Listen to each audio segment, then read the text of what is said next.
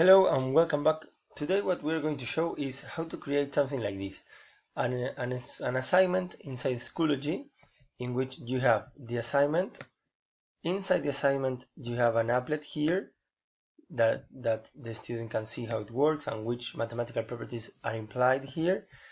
And then they will have to create something like this, to copy something like this and upload their own work.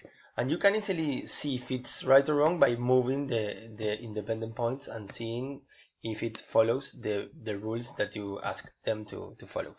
Okay, something very important is, for example, there is a tool in GeoGebra to create a hexagon given two consecutive vertices. So it's necessary, if you're going to present something like this, to put that tool away. Like here you will notice that I have taken off that tool, and also I have taken off many tools that were necessary just so it's less distractor for the student. So if you're going to do that, be careful, because then you will have to prepare another blank page in GeoGebra with the toolbar that you want, with a customized toolbar like I did here, so he can start working without the other tools. But if I show you all that, how to do everything, all that in this tutorial, will be too long. I have tried that already, and it will be too long and it will be too many information that you don't need now. So I will show you the basic, how to create an inside Schoology, something like this, with the applet inside the assignment. Okay, and then I will show you how the student can upload it,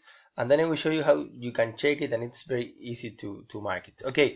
So what are we going to do? First, we're going to, as usual, create the applet that we are going to use. Imagine that I want to create something like this, in which I have a square that was formed having two vertices that are not consecutive.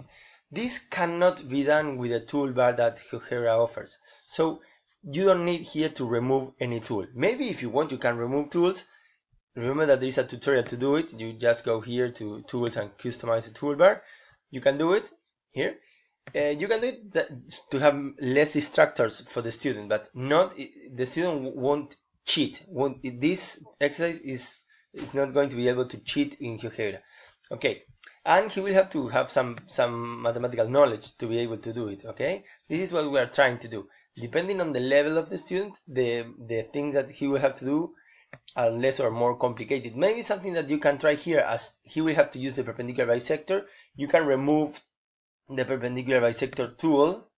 This one you can remove it, so he must use the circumferences to create the perpendicular bisector. Maybe you can do it. Okay, but if this is the first time that you try to do something like this, try to present something with a normal toolbar, and then you see you will get there clicking some buttons and looking all the tutorials that we've seen.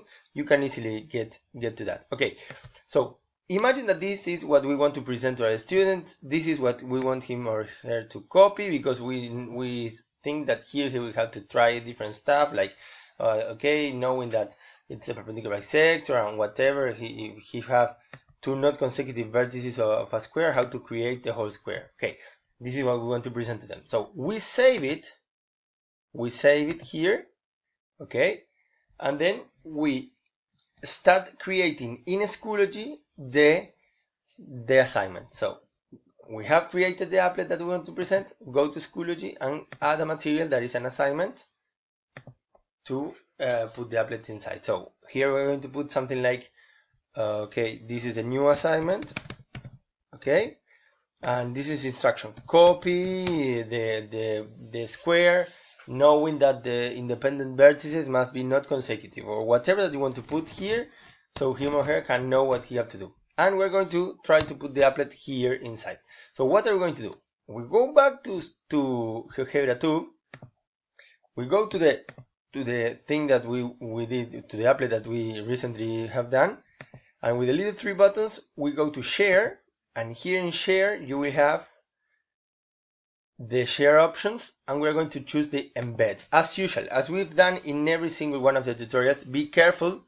In show more you can have things like the input bar or the style bar or the toolbar. This is something that they will have to use, or the zooming or whatever, the labels. Okay, so after you selected everything that you want, HTML, you copy this code here. You go back to Schoology now, and in here that you want to put the applet, you switch to the code, HTML code, and here you will put, by pasting the code that you have recently copied, you can paste the code. Remember that you have to put a category for the grading.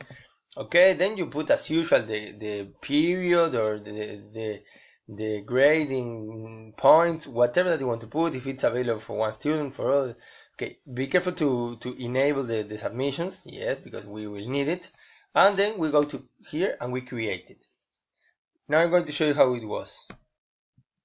Okay, so by going here to new assignment, we will see how the assignment ended up being. Here we have the instructions, and here will come the applet. Remember that the first time that you put it, it's going to take a while. Okay, here it is. Okay, so we've done it as we wanted. Okay, now I'm going to show you how a student can upload his or her own work. Okay, I'm going to show you that. Obviously, what they have to do is go to GeoGebra, open a new page, and start creating. And once they are finished, just can upload the file if they download the file, or they can send you just the link to the GeoGebra page. Okay, and that is what I'm going to show you. But I'm going to show you that in a new tutorial, so we separate the things. Okay, so this is how the teacher creates the assignment. Bye bye.